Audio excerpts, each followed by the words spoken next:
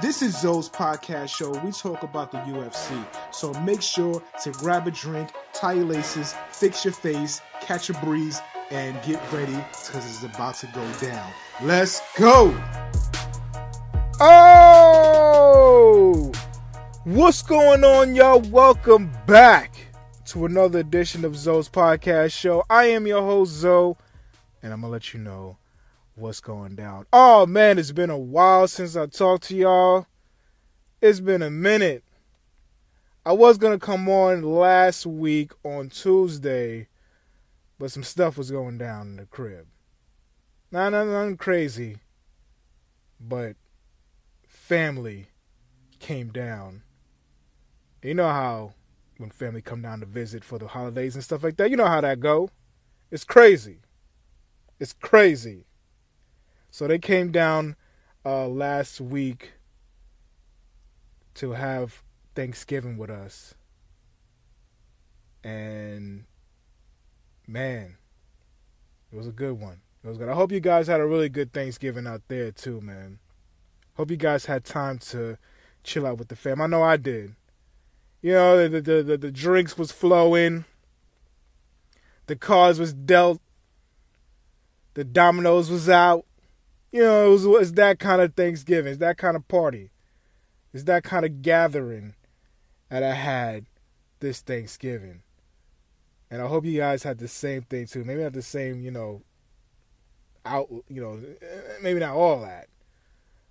But I hope you had a good time. I know I did, man. You know, every time I'm gathered with my family, my friends, man, it's just something special. You know, we get together, we talk mess to each other. You know, we got the laughs going on. Grandma got something to say. You know, it's always something cool out there. You know what I'm saying? No drama. That's the one I like when you chill with family, with the no drama. You know? So, Tuesday was crazy. Of course, the rest of the week was crazy. This past weekend was crazy. You know, it was just crazy. It's still a little bit crazy, but we're getting through it. You know what I'm saying? It's going to get more crazy as we get on to Christmas. But, you know, we'll deal with that another time. A lot of stuff we got to talk about, man. There's a lot of stuff that we had to catch up on. First of all, we got to catch up on UFC Argentina. We got to talk about that. And of course, I mean, do we have to talk about the Chuck Liddell, Tito Ortiz thing? Do we really have to talk about that? I mean, I don't have to, but it's what happened this past weekend. That fight, and also the fight with, Ngannou and Blades. That was a quick one, though, so we can talk about that real quick. But I don't know it was a lot of stuff, man. There's a lot of stuff. So, yeah, I don't know what to talk about. I don't know what to talk about first. I guess we talk about Argentina first, man. Argentina. UFC Argentina was a really good fight card. Not all of it, but, you know, it was decent. It was pretty decent. If you heard my last podcast, I talked about some fights that I was actually looking forward to. You know? I was looking forward to the Santiago Ponzinibbio fight. I was looking to the Ricardo Lamas fight and the Khalil Roundtree fight. Those are the fights I was looking forward to. But, you know, stuff happens and I couldn't get to the podcast, so let's talk about it real quick.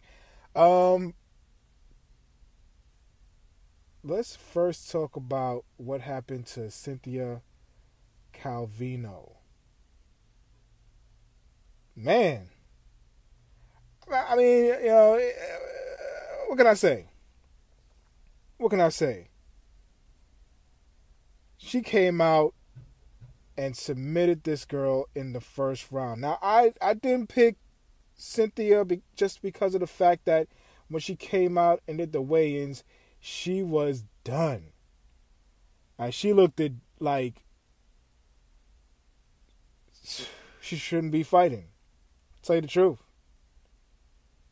It was like, why am I looking at that? Why is she fighting?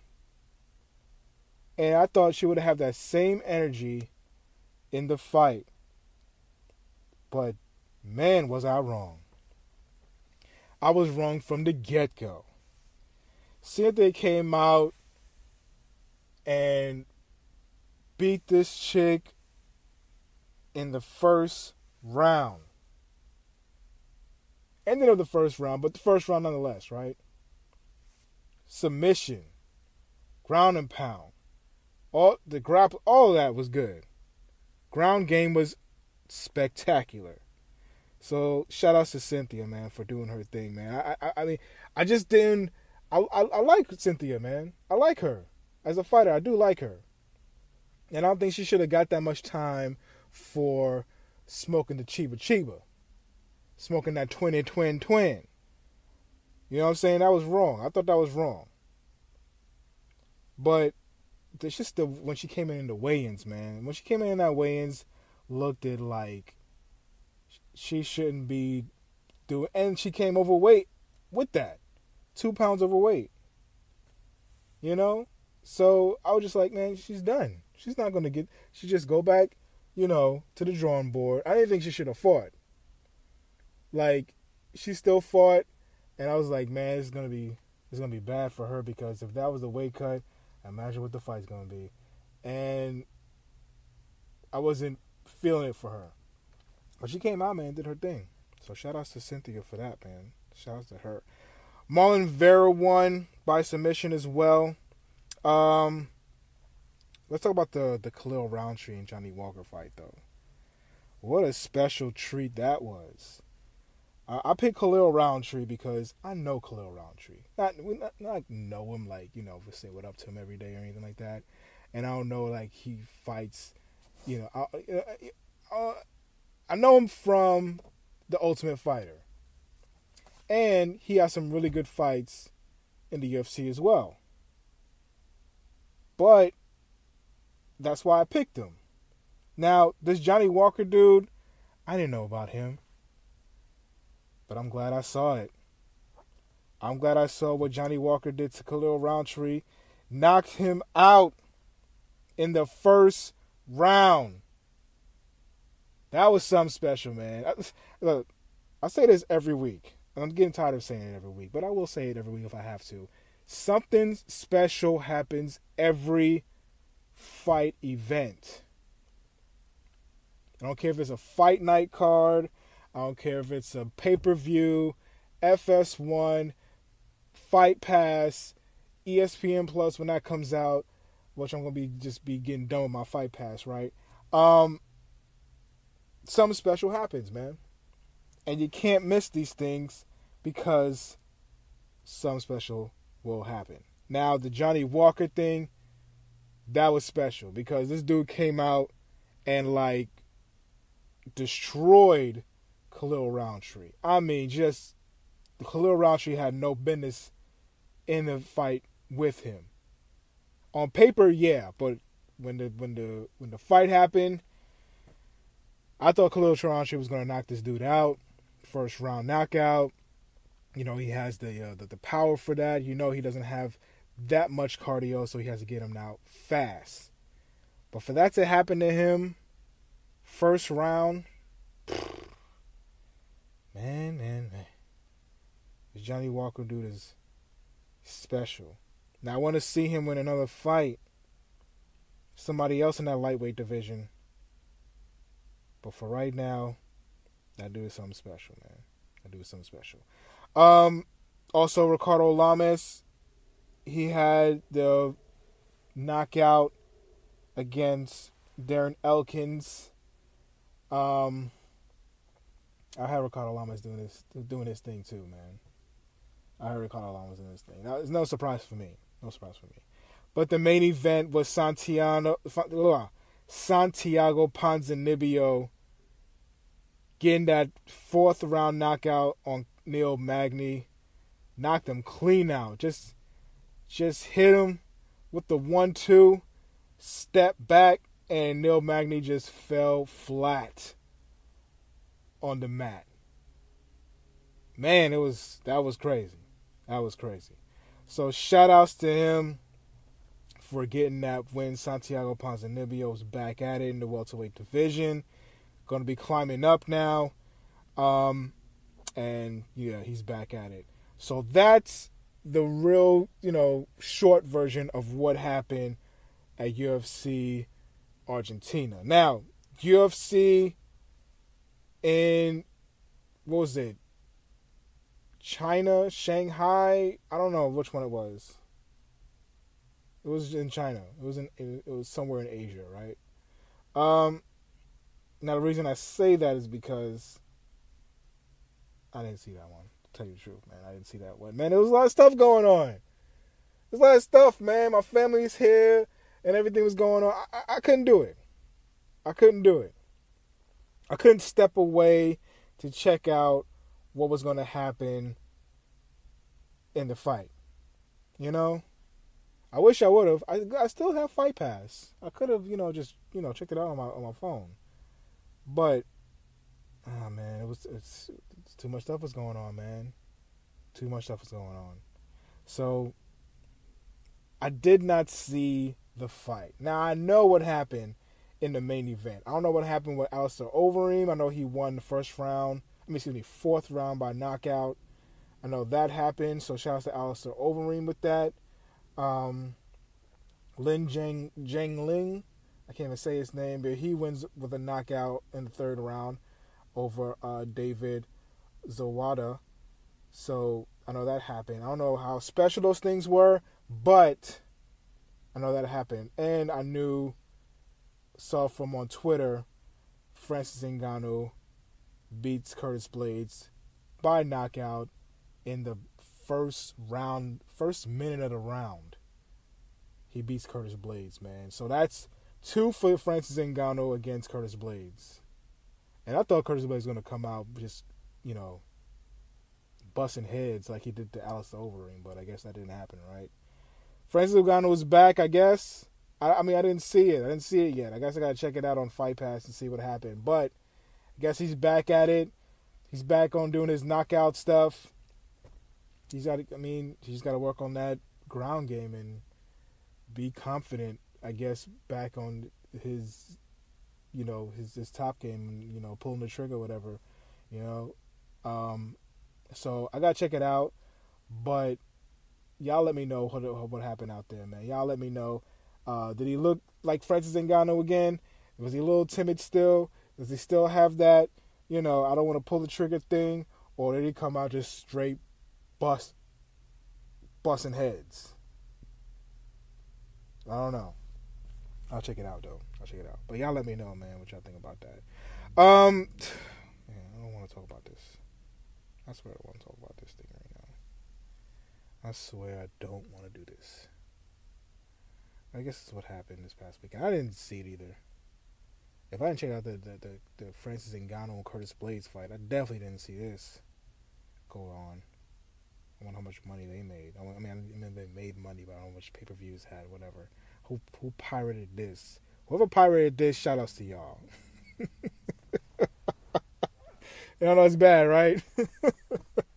Whoever pirated this fight, shout outs to y'all for doing the real. I would have done the real too, but like I said, I was busy. I was doing a whole bunch of stuff. But whoever pirated this fight, shout outs to y'all, man, for being true to MMA, but at the same time, not being true to MMA. But whoever saw this fight, man, shout outs to y'all, man. And they know what fight I'm talking about. They're talking about the Chuck Liddell versus Tito Ortiz fight. Like I said, I don't want to talk about this, man. I don't want to talk about this. But let's give a shout out to Tito Ortiz for finally beating Chuck Liddell in your old age, man. Finally doing that, right? Finally got his revenge and knocks Chuck Liddell out in the first round, man. Shout outs to Tito Ortiz, man. Seriously, he's actually getting better and better with age, right? Matter of fact, though, just scrap that. Just scrap that. I don't want to say that no more. Stop. I'm stopping myself. I mean, these guys are like 50 years old, bro. I know Liddell is like about 50, right? He's got to be about 50. Don't tell me he's less than 50. He got to be like around 50. You know what I'm saying? And Tito Ortiz, man, he's got to be like 45-ish. You know? Oh, man. I don't want to talk about it no more. I know one person don't want to talk about it no more either. Jon Jones. He don't want to talk about this either no more. Talk about Chuck Liddell can never, ever in his life call him out again. And I agree with that. Chuck, sorry, man, but it's been a wrap. It's been a wrap. You know? But, I saw some pictures and everything like that. Of course, Tito Ortiz wore his shorts that he used to wear with the flames on it. Chuck Liddell had his Iceman shorts. So that was pretty cool, I guess. Whoever watched it. I guess that was pretty cool. You know? Tito Ortiz did the shovel thing, and I don't, never mind. I'm done. So that's all I got for today, man. It's been real crazy this week. With Thanksgiving, Black Friday, and Cyber Monday today, and everything like that. It's been a little bit crazy, but still got some more UFC to go, man. This weekend we got the TUF finale. Can't wait to see that. And the only ones that I really want to see is my boy Darren Stewart. My boy Darren Stewart is going to be fighting on that fight card. I saw him at UFC 228. I might put a picture out there that me and him, we were sharing drinking it. Not sharing a drink, that's stupid. But sharing conversation, and we was drinking together and all that kind of stuff at UFC 2 after UFC 228. So shout out to Darren Stewart for doing this thing. And of course the main event, Rafael dos Anjos, RDA versus Kamaru Usman. And shout out to Kamaru Usman too. That's all my UFC 228 when he's supposed to be the backup to if anybody missed weight or anything like that. So shout outs to Kamaru Usman for that as well. I got a picture with him too, and I'm gonna put that out there as well. I might. I don't know. I might put that out there. But that fight is gonna be coming up this weekend. I'm definitely gonna check that out. We're going to see if Kamaru Usman is going to be over 30% this time. Come on, man. Fight over 30% this time. And we're going to see how Rafael dos Anjos gets over that L that he had a few months ago. And we're going to see with that. I'm going to have my picks and everything for that. I'm not going to have any picks for the TUF people because I did not watch the TUF people. But I'm going to have my picks for that main event, though. And I'm going to let you know right now, I'm picking Darren Stewart for the W for that one as well. But that's all I got for today, man. Y'all take it easy. Have a awesome week, man. It's been crazy. Y'all just, do what y'all have to do to catch up and do what you have to do to get through this holiday season. It's going to be cool. It's going to be cool, especially with these fights coming up. UFC, the TUF finale. We still got the fight night with Junior Dos Santos and Teatu Vasa. That's going to be crazy. UFC 231. We hope and pray that everybody gets there, healthy, just wrap bubble wrap around everyone, please, because we don't want no problems with UFC 231. And we also have the UFC on Fox, the Kevin Lee versus Ally Quinta 2. That's going to be crazy. And the last event of the year, John Jones versus Alexander Gustafsson at UFC 232.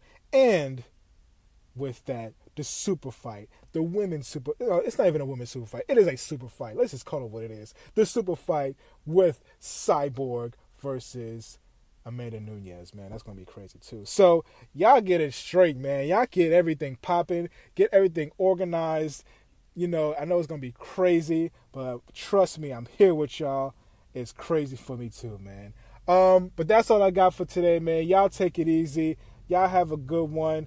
I'm going to check y'all out next time, and make sure to catch me on there, on this podcast. And I don't know what else to say, man. I'm just going on and on because I don't want it to end, man. I like talking to y'all. Y'all my peoples. You know what I'm saying? Y'all here with me. Y'all listen to me, and I love listening to y'all too. So if y'all ever want to hit me up on Instagram or on Twitter, hit me up on Instagram at Zoe's Podcast Show 1, and hit me up on Twitter at Zoe Yours Truly. Hit me up with some questions. If y'all want to come on the show, hit me up with that as well.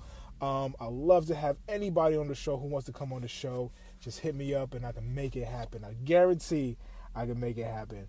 But that's all I got. Again, this is my third time saying it, right? That's all I got. Hit me up next time. I'm going to have another podcast up for the picks for the not the tough finale. What was it? Yeah, the tough finale. Yeah, for the tough finale. Yeah. So hit me up there. And as always, if y'all got challenges in your life, just make sure to don't pray for yourself. Pray for the bear. All right, y'all. Peace.